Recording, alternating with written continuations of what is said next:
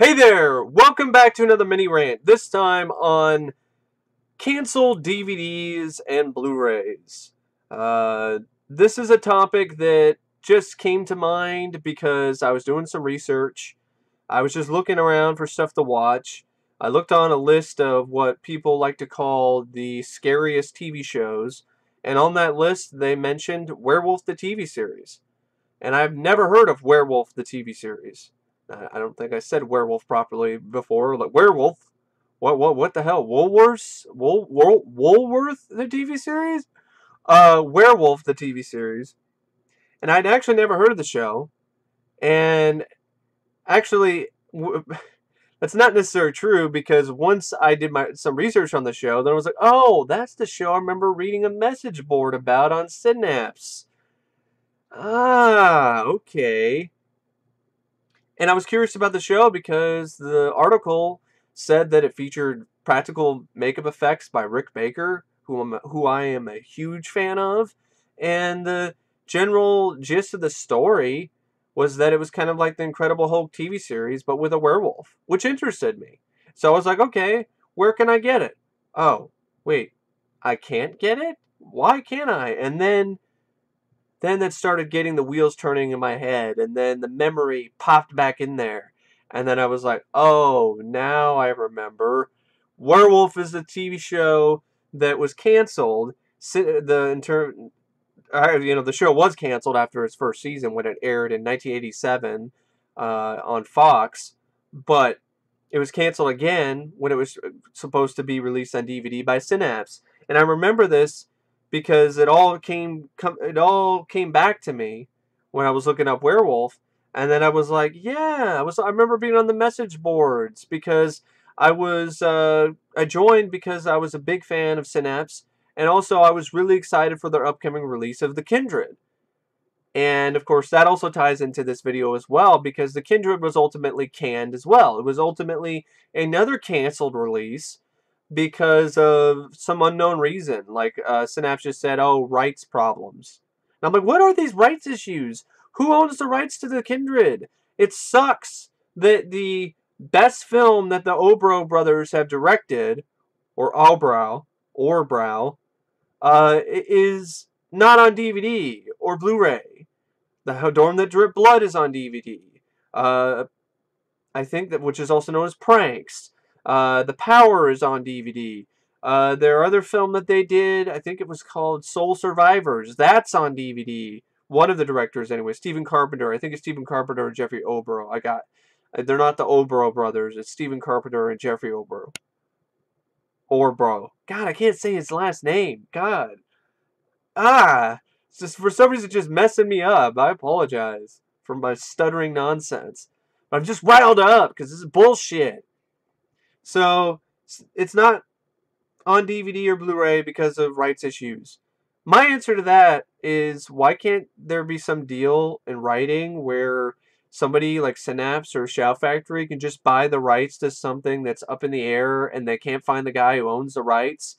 And if the guy comes forward and provides legal proof that they own the rights to whatever the company is planning on releasing on home video, then they can get a lump sum from Shout Factory or Synapse as soon as they provide proof of ownership. Why can't that happen? Probably because of all the convoluted rules and regulations that exist in the legal system, apparently, or in the copyright system. That's a whole nother argument, and that's pretty much the only thing I wanted to say when it comes to that. But the main thing about this is so I can kind of vent about Werewolf the TV series. Because when I did the research, I realized that this show has not only been canceled once, but 2 times when it comes to a DVD release. And wow, that's bad. I mean, once is bad enough, but twice? So the second time, Shout Factory is going to do it. They even had pre-orders and everything, which if you want to see a really sad sight, go to Amazon and type in Werewolf, the TV series, and you'll find a picture and an image for a DVD that will never be released, that was up for pre-order, but it unfortunately says this title is no longer available, and we don't know if it ever will be. It's cool looking cover art. They were going to remaster the show. They'd actually already spent money remastering it. They had actually spent money on features. They were it wasn't enough of a treat for fans of the show. I mean, I've never seen the show, and I really want to see the show now. So much so that I tracked down a bootleg somewhere. That's the only way I can watch it is on a bootleg. I mean, that's the type of thing I'm talking about. I normally don't pirate things unless I absolutely have to. And in this case, I cannot watch the show in any other way. It's just impossible. So, it doesn't air on TV anymore, and it's not available on home video to buy legally. So, the show was given the right treatment. It was remastered.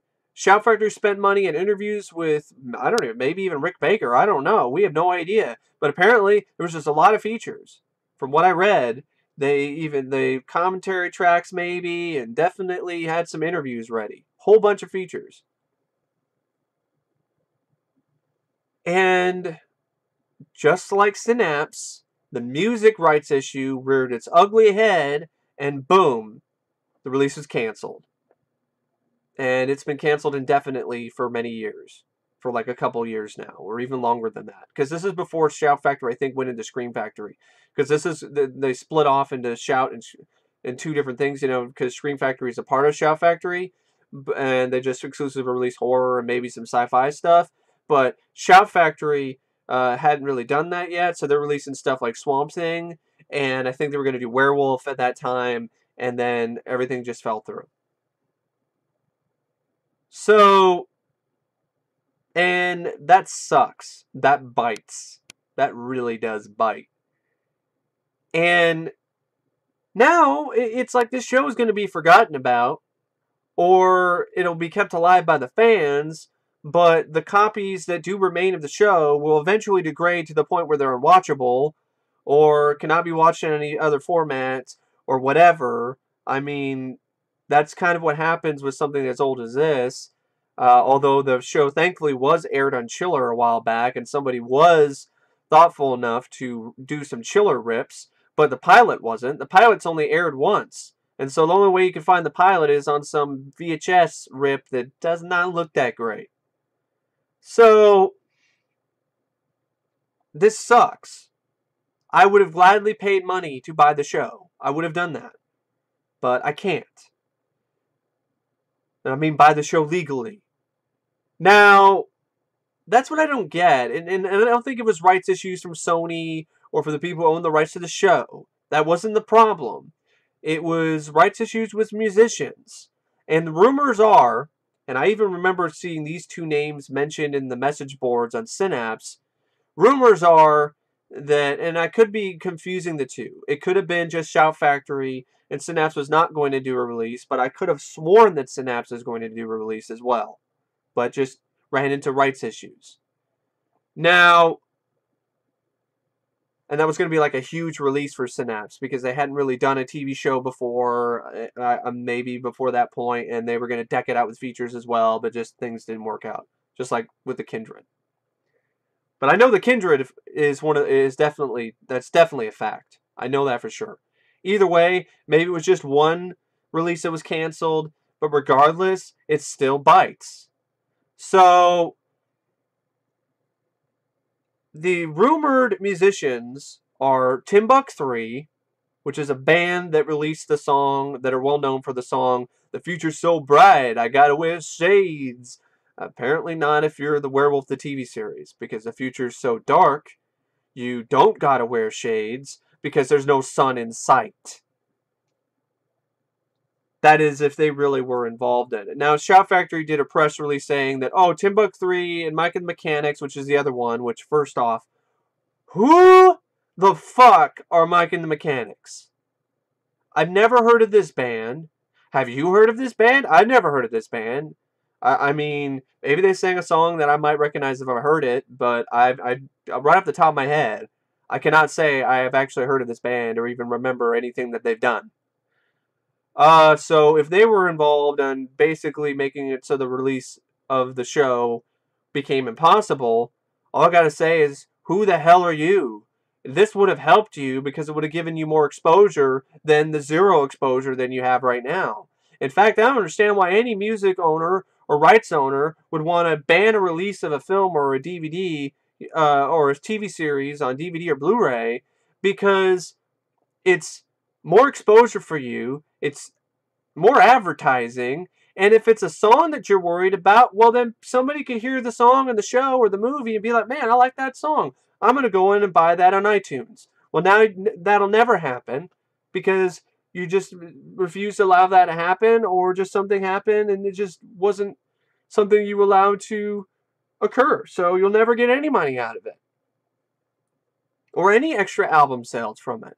So if it was to, and also, I don't necessarily buy what Shout Factory has to say. I know I should, but my theory is, and this is just a theory, Timbuk 3 and Mike and the Mechanics are probably involved with the reason why the show was not released, but they don't want to get sued by them, so in the press they say they're in the clear. I mean, why would Shout Factory even say outright, okay, these people are responsible for screwing us over and screwing you over anyway? That just doesn't happen in terms of business practice, at least not normally. So I don't put a lot of stock in that, to be honest. So Timbuk 3, there was like a song, so they got The Future's So Bright, You Gotta Wear Shades. Mike and the Mechanics did a song that was in the pilot, which probably explains why the pilot is never aired again, other than on TV back in the day.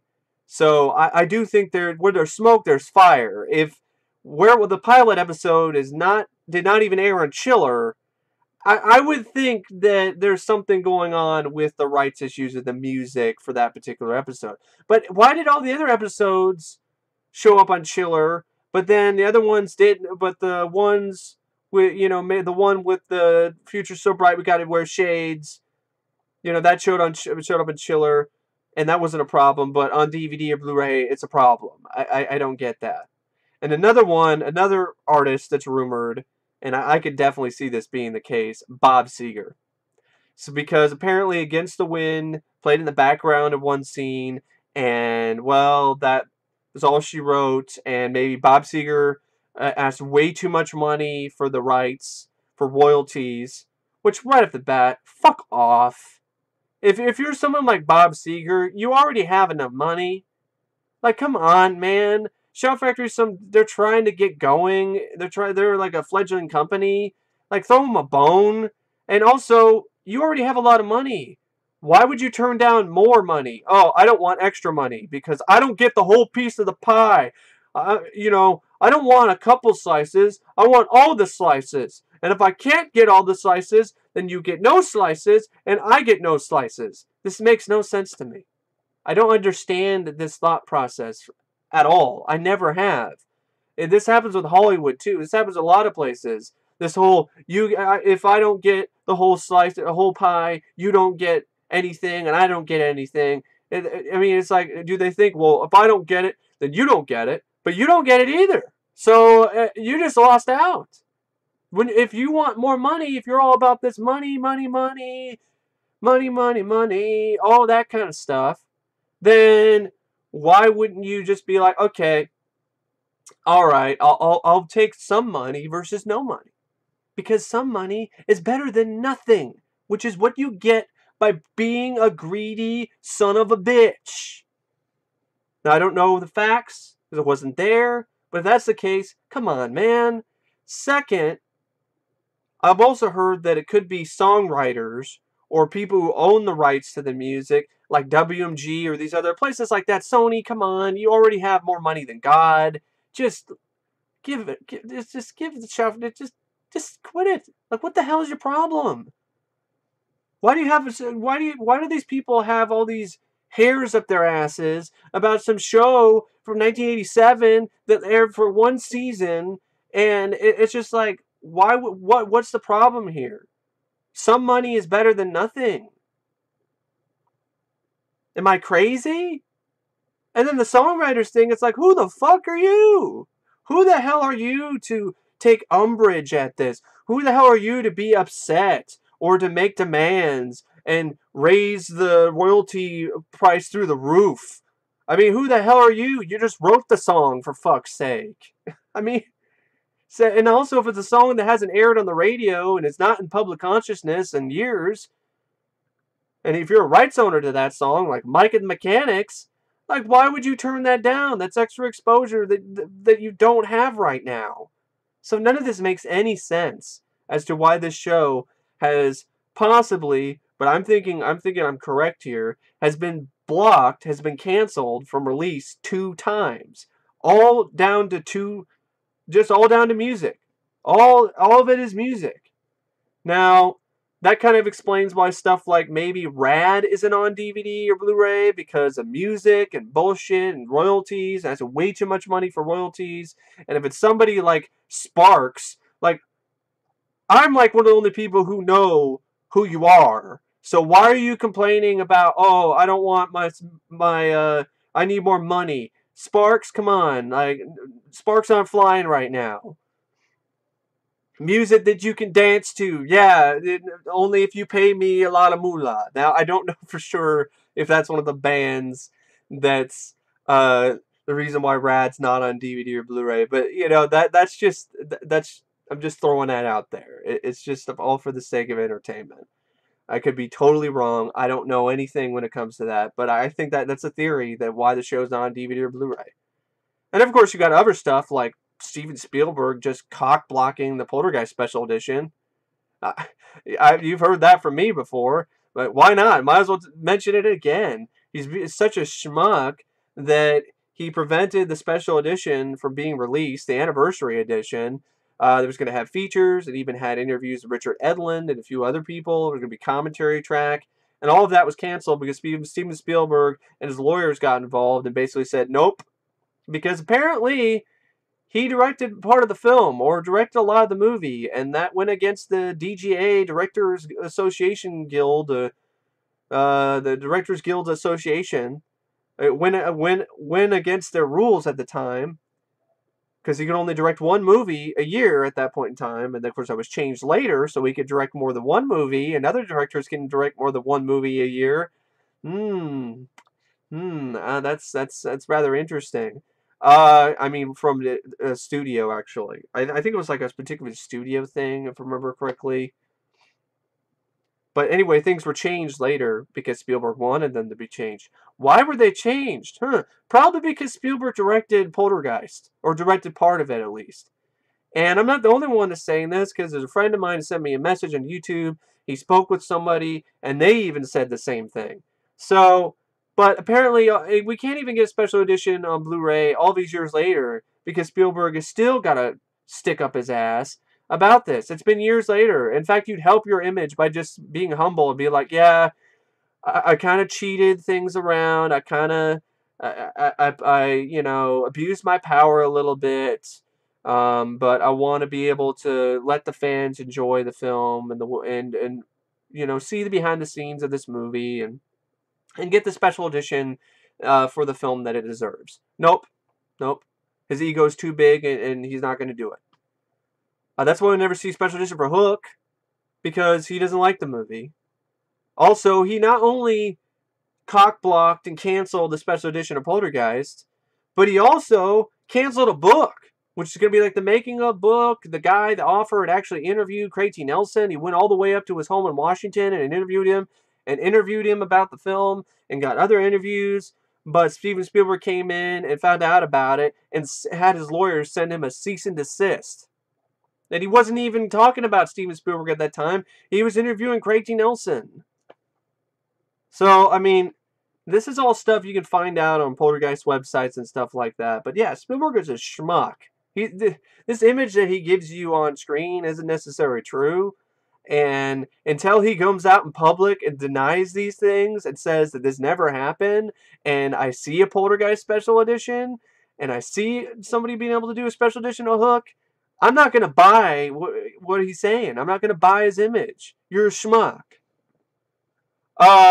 And so is all the rights owners and people who could just basically prevented Werewolf from being released.